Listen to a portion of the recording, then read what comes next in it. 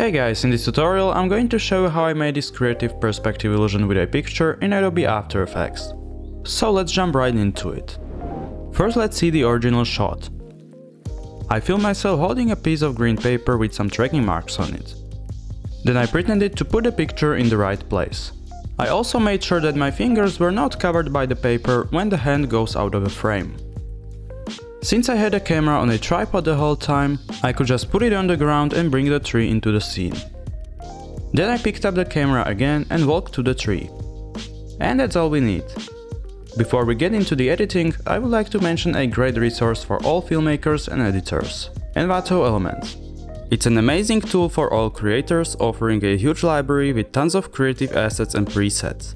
They offer great stock footage, awesome After Effects and Premiere Pro templates, VFX assets, intros, transitions, motion graphics, as well as sound effects and music. It allows you to download unlimited amount of all these assets just for a single price, and you can cancel it anytime. If you are a filmmaker, it will definitely save you a lot of time. Make sure to check it out, there is a link in the description down below. Now let's dive into After Effects. I placed the shot on the timeline. To make this work, we basically need to take one frame from the moment when the tree is already in the scene and track it onto the green paper to make it look like the picture was there since the beginning. So I'll duplicate the shot and reduce the opacity so I can see both layers at the same time. I'll put a marker right there and trim the layer. Now select the main shot, search for Mocha EE and apply it to the layer.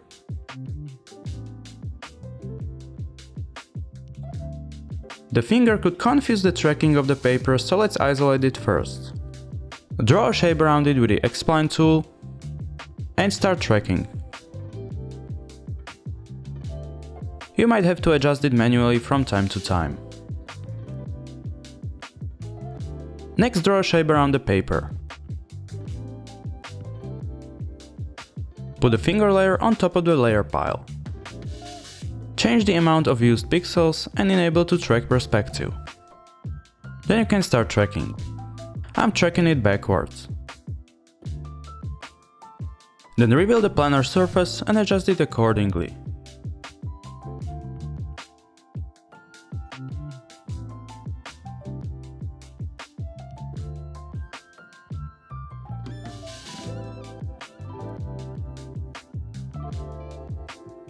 Once the tracking is done, save the project and close Mocha. Back in After Effects, duplicate the tree shot and freeze it. Next, draw a mask around the paper with the pen tool and pre-compose the layer.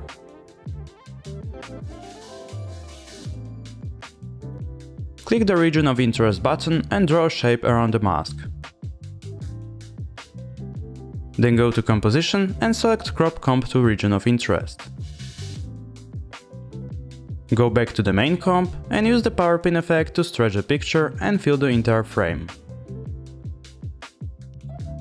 Now go to the beginning of the timeline and in the Mocha effect click Create Track Data with the correct layer selected. Choose the Export option and layer and hit Apply Export.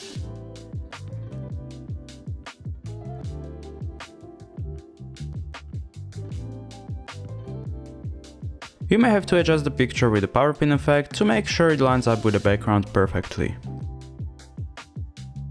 To make the transition seamless, animate the opacity of the shot with the tree to go from 0 to 100%. Next, to get a finger on top of the picture, duplicate the main shot and bring it to the top of the timeline. Use the Key Light effect to key out the green paper.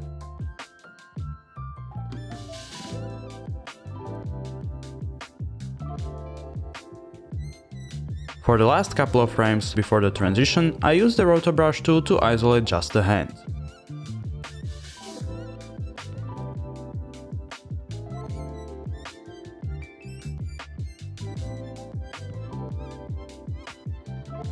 Additionally, we need to bring back the shadows and reflections of the paper.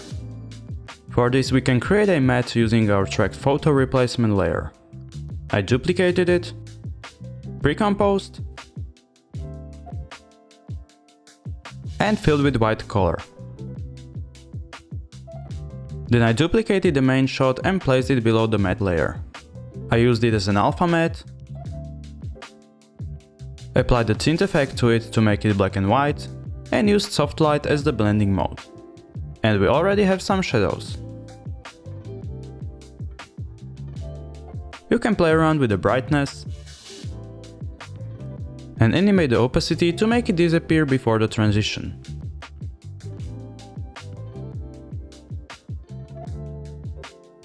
Furthermore, I removed the tracking marks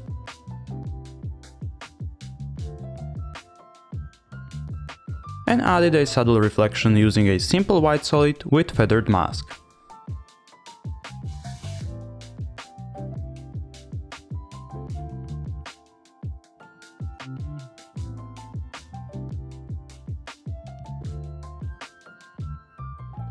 Finally, I added a bit of noise to the picture so that it blends better with the background. To top it all off, I pre-composed all layers together and added some additional fake camera movement and color grading. And we are done. If you found this helpful, please consider subscribing, and I'll see you in the next video.